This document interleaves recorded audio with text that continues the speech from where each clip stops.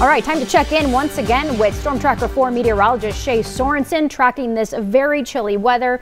I mean, I was completely bundled up head to toe today, Shea. I mean, it was very cold leaving the home today. Yeah, we had a Storm Tracker 4 winter alert day. Of course, that's still in effect. We have another cold start for tomorrow morning as well, so just keep that in mind. But here is a live view outside. This is from the Tucson Mountains looking towards Tucson, looking beautiful. Tons of blue sky out there, so it's going to get better as the rest of the day goes on, but it has been a brutal morning, and even right now, temperatures are still pretty cold. Most of us in the mid to upper 40s right now, so feeling pretty chilly out there. To the south and east, mainly in the 30s and 40s, 36 for Wilcox, 39 in Pierce, 40 in Douglas right now, 45 in Nogales. Already in the low 50s though out towards Ajo, and that's where the warmest spots will get to, mainly low to mid 50s. So here's a look at the highs today.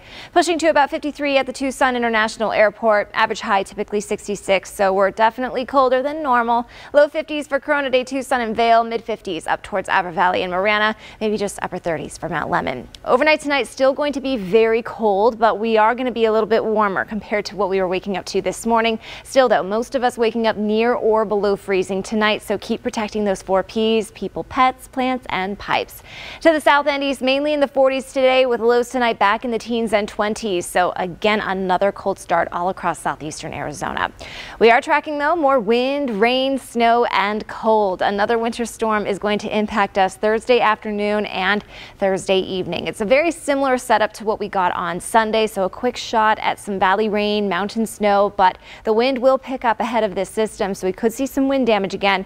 Gusts up to about 50 miles per hour can't be ruled out. Wet and icy roads, of course, going to be big impacts, and of course you still got to keep protecting those 4 Ps because temperatures will get pretty frigid again by Friday morning. This is our next weather maker. It's going to pass by Thursday, bringing us a nice band of showers. We're expecting both valley rain, mountain snow, wind definitely picking up ahead of this system.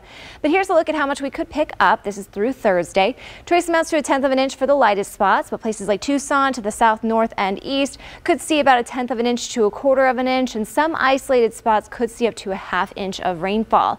This system also going to be pretty cold, so we are expecting the snow level to drop down to the valley floor again. Below 4,000 feet, especially east of Tucson, we could see a dusting to 1 inch. Here in Tucson, maybe some flurries again. Between 5,000 and 6,000 feet, places like Oracle and Bisbee could pick up 1 inch to 3 inches, and then above 6,000 feet, about 3 to 6. The White Mountains, though, could pick up closer to about 8 inches of snow. To recap for your 10-day tracker, we're going to warm things up a little bit tomorrow, but it's going to be brief. Back in the upper 40s and 50s for your Thursday, windy, showers looking likely, and then frigid for your Friday morning. Back in the upper 20s, and that's for the warm spots. For the next 10 days, though, we're going to start to warm things up close to 70 by next Thursday, so temperatures will gradually warm above normal towards the end of next work week.